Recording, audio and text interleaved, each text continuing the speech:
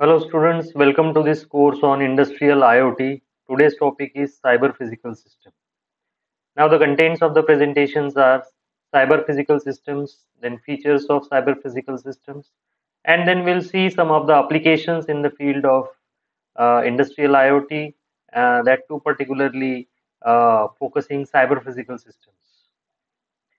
Now, before understanding cyber physical system, first we should know what is industrial automation, because industrial automation is the one factor which drives the industry, and every industry is striving for. And this is the one reason for which the industrial revolutions are happening from industry 1.0 to 2.0 to 3.0 to 4.0. So if you analyze the revolution or evolution of industry 4.0, so this evolution is to remove the human interference in the industrial processes. So industrial automation is minimum or no human interference, and all the processes are autonomous. And this industrial IoT and cyber physical systems, they play a very major role in making the process autonomous. So it is possible because of the IoT devices and cyber physical systems. So why, what is this cyber physical systems, how it works, that is the topic of contention in today's session. So cyber physical systems. Cyber physical systems or smart systems are co-engineered interacting networks of physical and computational components. So cyber physical systems, it is also called as smart systems because cyber physical systems makes the system autonomous and it takes its own decisions. That is why it is called smart systems. Are co-engineered, that means they are interacting with each other. They are not only interacting with each other, but they are interacting with the humans as well. So interacting networks of physical and computational components. Okay, so the physical systems are connected to the cyber systems, and all the data which is captured by the physical systems are sent to the cyber systems or through internet. And in the cyber systems or in the cyber servers, uh, the various algorithms processes the data, and according to the data processing, the corrective action is taken. So physical systems and cyber systems are connected with each other. That is why it is called cyber physical systems. These systems will provide the foundation of our critical infrastructure, form the basis of emerging and future smart devices, smart services, and improve our quality life in many areas. So cyber physical systems basically makes the industrial processes autonomous and remove the human interference in the industrial processes. Now, if we compare the embedded system with the cyber physical system, because in industry 3.0, where there were automation, there were use of computers, use of microcontrollers, microprocessors, so a lot of development took place in the field of embedded systems. But how the embedded system is different from cyber physical systems, how industry 3.0 is different than industry 4.0, that is there in this slide. So we'll compare the embedded systems with the cyber physical systems. Embedded system device having information processing systems embedded into them. So whatever the sensor senses the data, that sensor processes the data in the microcontroller itself. Whereas in cyber physical systems, the entire data is transferred to the uh, transferred to the cyber processing through internet. That is the first difference. Embedded system typically confined to a single device. It senses the data, a single sensor senses the data, and the processing is happening in the controller itself. Whereas in cyber physical systems, there are n number of sensors simultaneously picking up a data, and those simultaneous data is transferred to the cyber servers, cloud servers, and there the data is processing. That is second difference.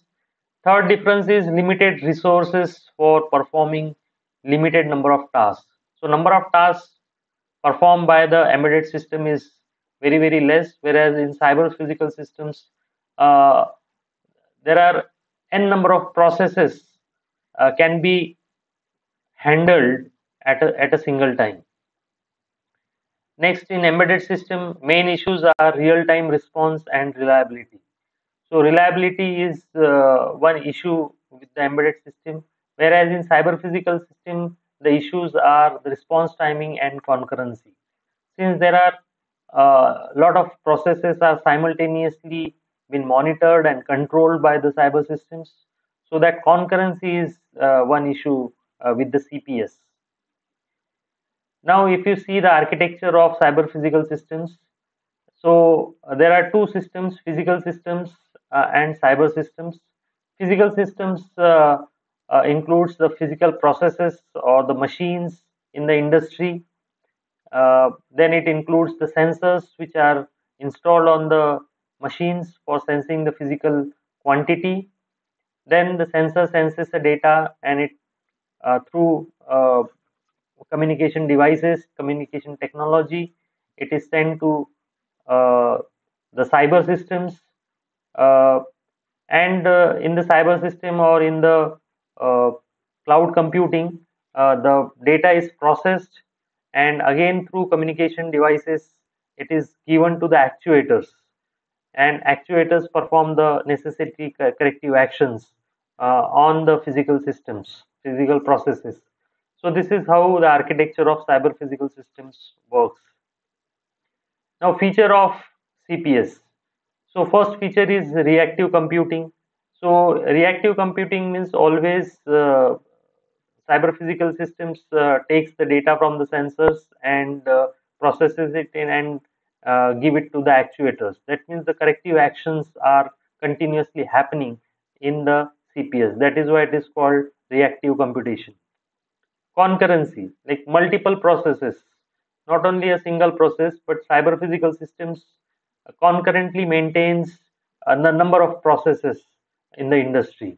And that is why one of the feature of CPS is concurrency. The processes exchange information to achieve the desired results, synchronous and asynchronous mode of operations. The next feature is feedback control. Yes, whenever you are sensing a data, and on the basis of input data, we are taking some output corrective actions. So that is called a feedback loop. And all the processes in the CPS are basically feedback controlled. That means on the basis of input data, the cyber physical systems takes the corrective action. That is why it is called feedback control system. Real time computation, yes. Whatever the processes happening in the cyber physical systems are real systems. Like for example, if you are driving a driverless car, if you are seeing a driverless car, that means the car is driving at a real time. Okay, so the processes in the industry are controlled and managed in real time. So real time computation is another strong feature of cyber physical system. Now we'll see some of the applications of cyber physical systems. So cyber physical systems uh, plays a very important role whenever there is automation or autonomous processes. And one of the application is in the field of medical field. You will see a lot of image guided surgery and therapies are happening in the medical field, and all these are possible because of uh, because of the cyber physical systems.